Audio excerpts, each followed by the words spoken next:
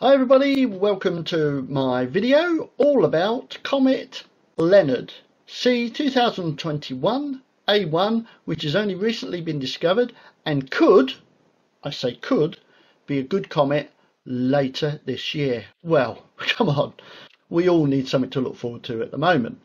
Anyway, let's have a look and see the circumstances of this particular comet and see what it might give us later in the year. Okay, there it is, Comet Leonard, taken by Philip Romanov on January the 6th. The comet itself was discovered 3 days earlier, on the 3rd of January, by Greg Leonard, which is why it's called Comet Leonard. And it's got C 2021 A1, because it's the first comet discovered in the first half of January of this year.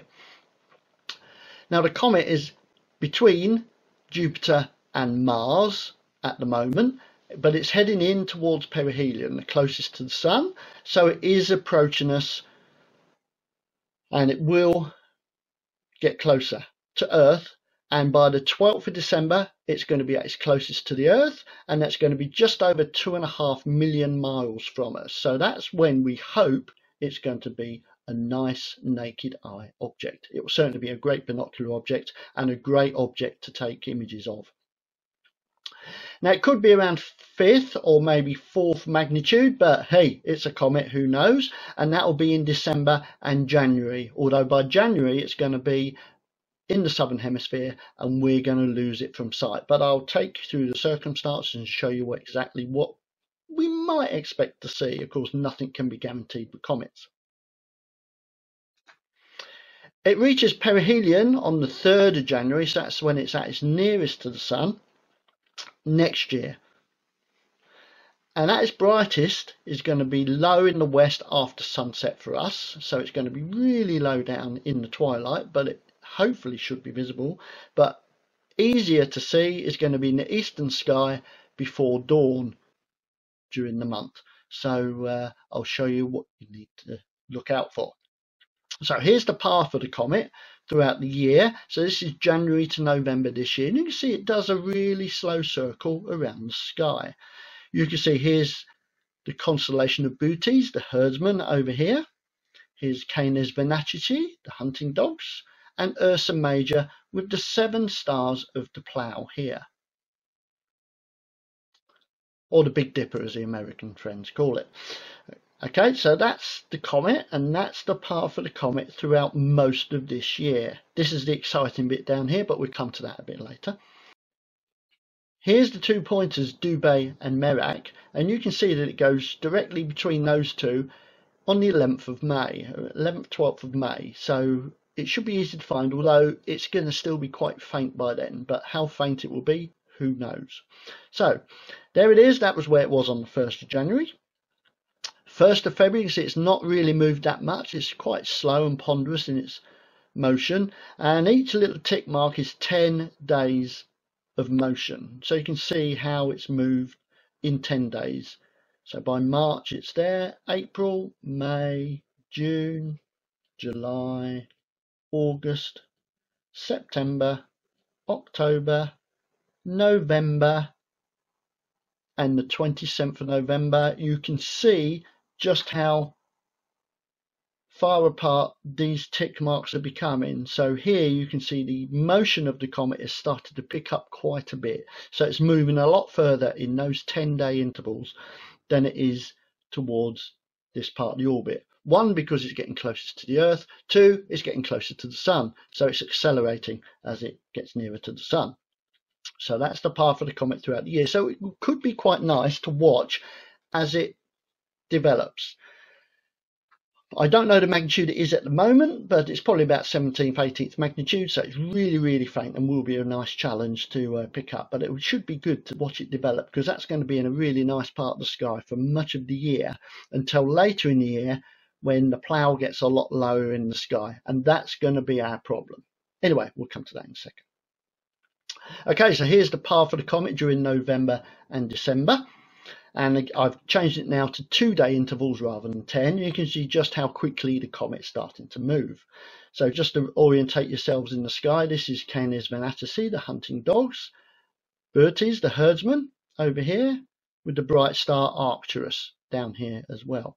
It's going to be really low in the sky after sunset, but I'll show you that in a while. So here's the comet on the 1st of November, 1st of December, and you can see how it's accelerating as it gets towards this part of its path. 10th of December, it's passed just above Arcturus on the 6th and 7th of December, and then you can see it's really whizzing as it approaches the Earth and closer to the Sun. And then this is the path of the comet during December. You see just how wide and expansive sky it's going to move against. And just to familiarise yourself with some of the constellations here, here's Canis Venatici, the hunting dogs.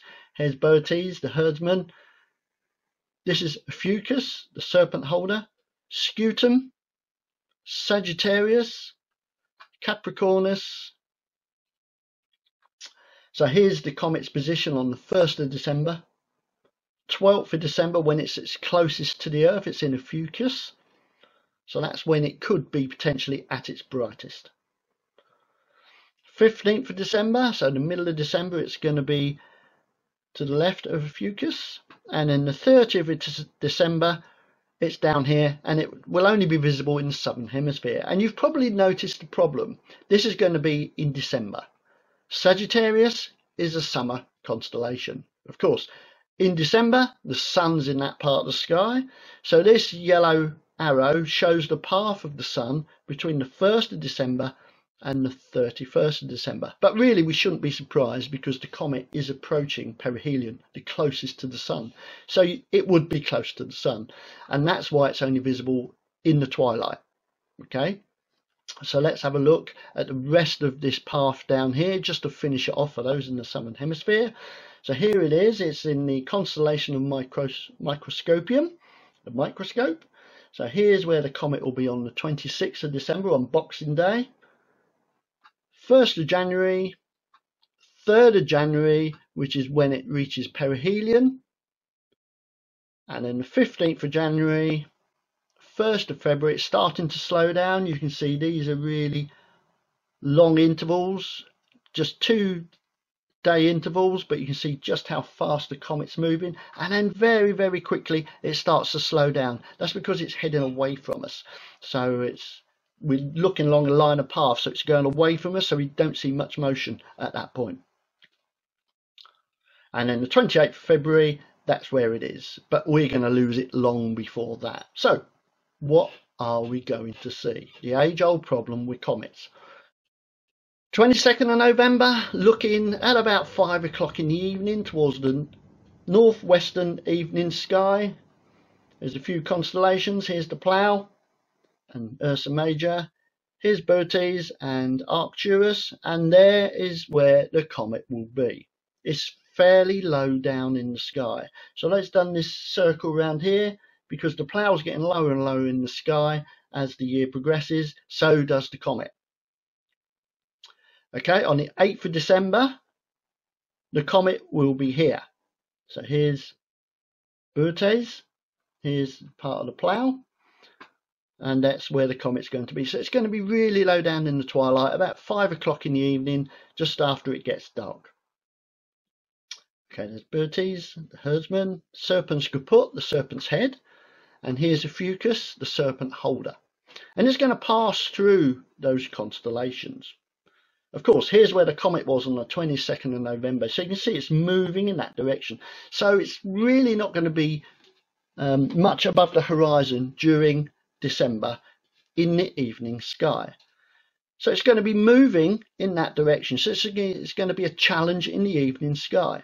So here's where you need to get up in the morning. Set your alarms later in the year and get up in the morning, because you stand a better chance of seeing the comet in the morning sky, because it's going to be a bit higher because of the angle of the path to the horizon.